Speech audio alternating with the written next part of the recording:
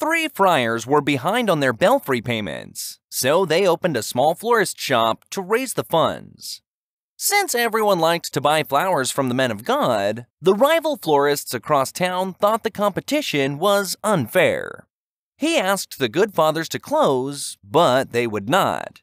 He then begged the friars to close. They ignored him. He even sent his mother to ask the friars to get out of the business. They ignored her too. So, the rival florist hired Hugh Esposito, the roughest and most vicious thug in town, to persuade them to close. Hugh beat up the friars and trashed their store, saying he'd be back if they didn't close up shop. Terrified, they did so, thereby proving that Hugh and only Hugh can prevent florist friars.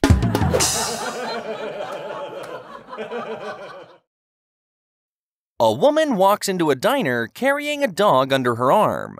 She puts the dog on the counter and announces that the dog can talk. The woman says she has $100 she's willing to bet anyone who says he can't.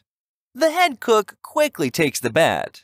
The woman looks at the dog and asks, "What's the thing on top of this building that keeps the rain out?" The dog answers, "Roof." The cook says, "Who are you kidding? I'm not paying." The woman then says, "Double or nothing, and I'll ask him something else." The cook agrees, so the woman turns to her dog and asks, "Who was the greatest baseball player of all time?" The dog answers with a muffled, "Ruth." With that, the cook picks them both up and tosses them out on the street. As they bounce on the sidewalk in front of the diner, the dog looks at his owner and asks, "DiMaggio?"